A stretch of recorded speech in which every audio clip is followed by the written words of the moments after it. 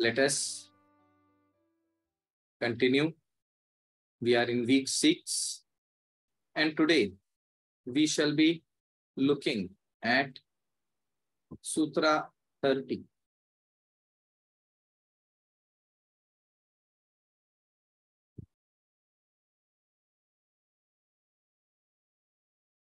As every day, we shall chant the sutras from 28 to 32.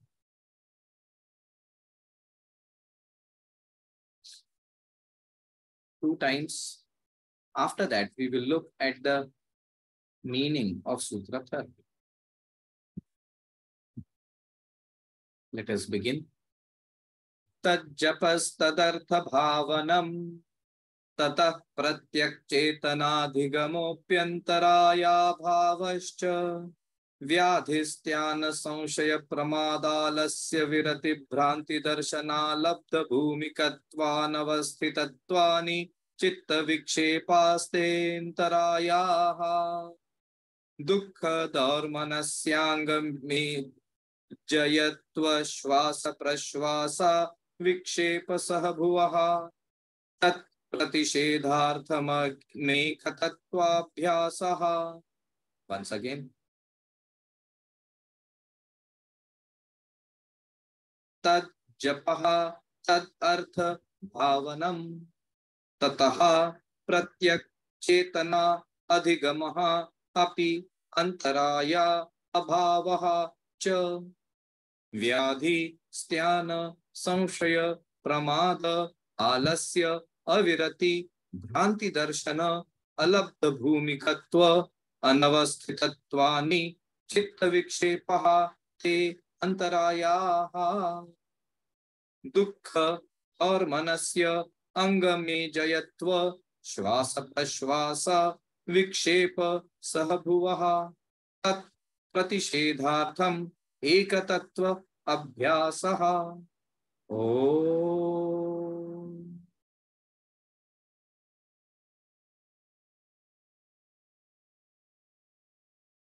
Now, let us move ahead and look at the meaning of Sutra 30. These and the next sutra are crucial for us. The sutra says, Vyadhi, Sthana, Samshaya, Pramada, Alasya, Avirati, Bhranti Darshana, Alabdha Bhumikatva, Anavasthitatva, Chitta Vikshepa, Te Antarayaha.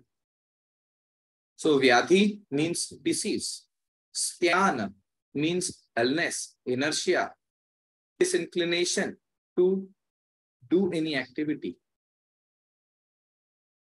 Samshaya. This is not Sthana, this is Samshaya. Samshaya, a doubting mind. Pramada, erroneous behavior, wrong understanding and wrong behavior. Alasya, laziness. Avirati, craving for enjoyments, although we know it is not good for us. Bhranti darshana, a confused perception. Alabdha bhumikatva, an inability to reach and maintain and remain in a subtle or a finer state. Anavasthitatva, sthitatvani is a plural form. Distractions, not being able to keep the mind in one space, one place. That is anavasthitatva. Chitta vikshepa, disturbance in the chitta. Te is antarayaha, multiple obstacles. So, what does this mean? Disease, inertia, a doubting mind, procrastination and erroneous behavior, which is disinclination to do the correct thing in spite of the knowledge of its inappropriateness. Laziness, craving for sensorial enjoyments, a confused perception, inability to reach and maintain a subtle state of the mind, a distracted mind. These are the obstacles which cause disturbances in the chitta. So in the beginning, Maharshi Patanjali told us, Yogaha Chitta Vritti Nirodha. And when that happens, Tada Drashtu Swarupe Avasthana. But when that does not happen, then what happens? Vritti Sarupyam Itaratra. During other times, Vritti Sarupyam, it becomes as if it has merged, as if it has merged. It has not merged, but it is appearing as if it has merged with the vrittis, the external environment. And this becomes a problem when we want to take the mind inwards. When we want to do tad japas tadartha bhavanam, then what are the difficulties which come up?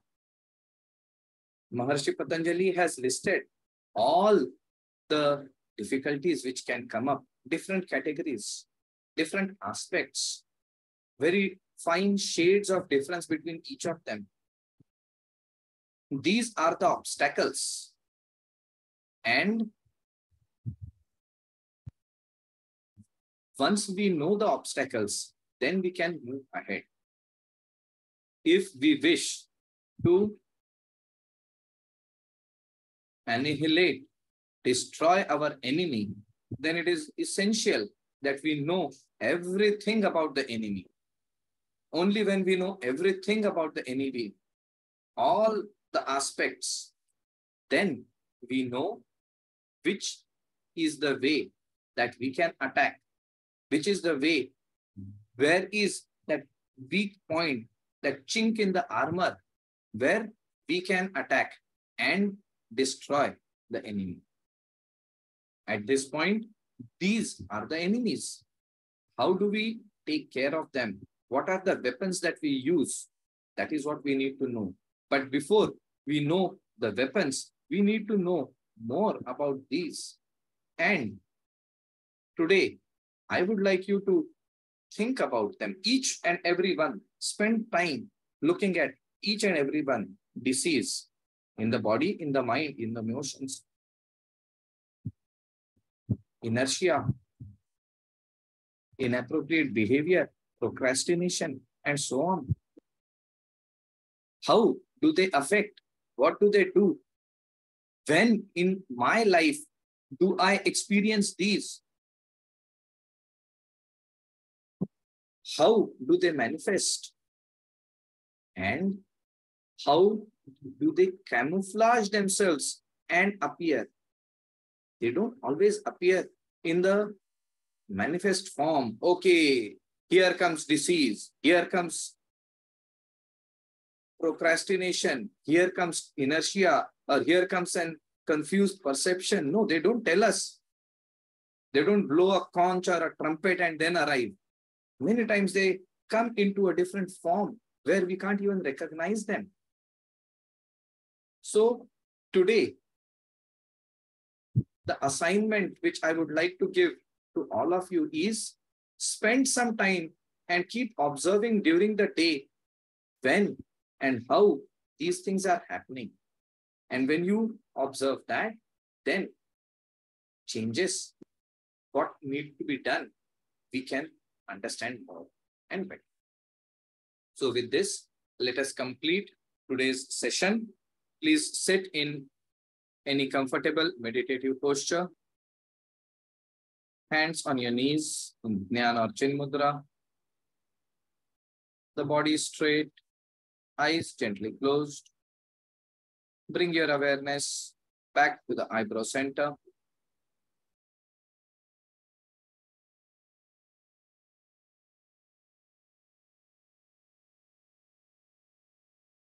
Visualize the same image or experience you had chosen at the beginning of the session.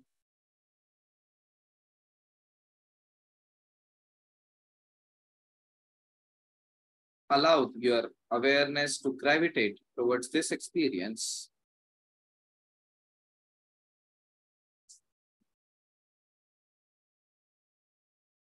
And maintaining awareness of this experience, let us chant the mantra Om 3 times, followed by the Shanti part. Taking in a deep breath. Om.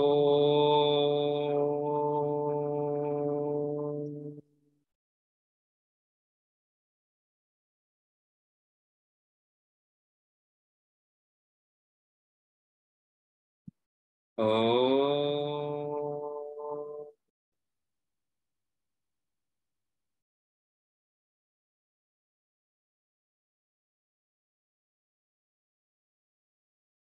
Om.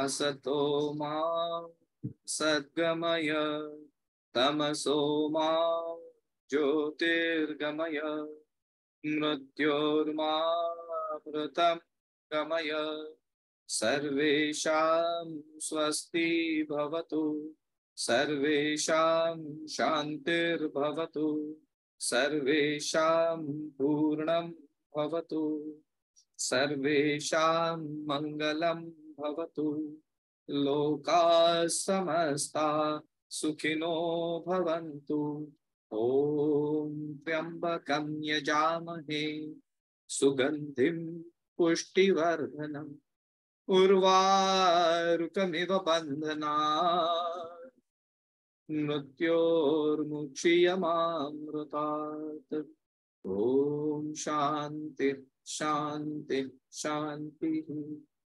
Hands in pranam mudra.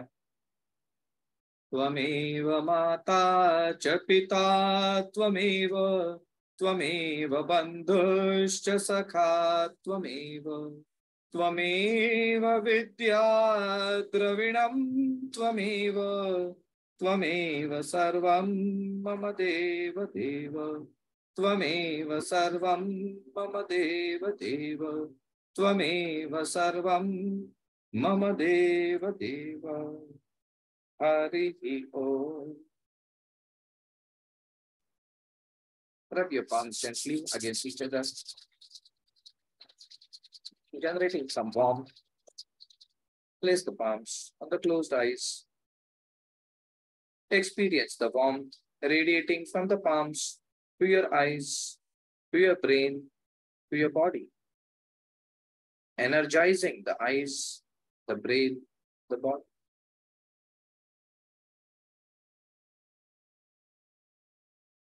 And then gently move the palms away. Open your eyes. Hari Om Tat Sat. Namo Narayan. Jai Ho.